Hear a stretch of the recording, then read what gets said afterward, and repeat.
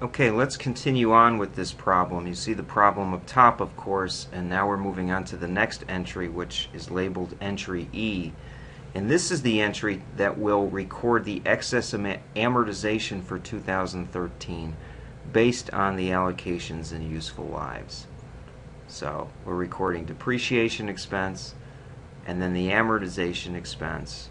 And of course, we need to do this, we're writing down the fair value of the contracts and buildings. Okay, next we're going to tackle the last 2 to 3 entries. And so let's look at entry TI and G. TI is our elimination of intra-entity inventory transferred during 2013. Okay, I call these profit and inventory. That was a term we used at Motorola when I was with them.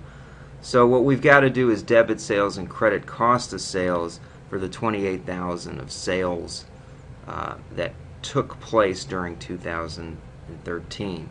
Then entry G, we have to remove the unrealized gross profit from the ending account balances.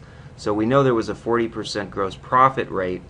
So if we take 11.2 divided by 28,000 and multiply it by the remaining 14,000, we're able to come up with $5,600. Okay?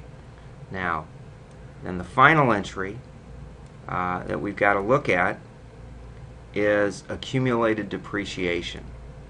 Accumulated depreciation, and let me slide this up a little bit so we can see the explanation as well. Okay, we need to eliminate the excess depreciation on the equipment that was recorded at the transfer price. Now remember that the expense is reduced from the recording amount, which was $3,200 or $16,000 divided by 5.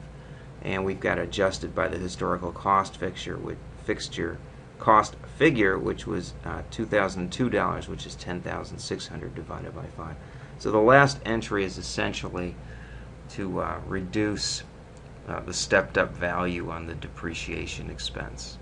And that takes care of this problem with all its transactions. Now remember, Part B was the illustration of the non-controlling interest, and we previously calculated that. Okay, we calculated that as part of our transaction entry I, where we removed the intercompany income recorded by the parent. Okay, so let me slide back down to show those last 3 entries, and that's this problem, everyone. I hope you found that beneficial.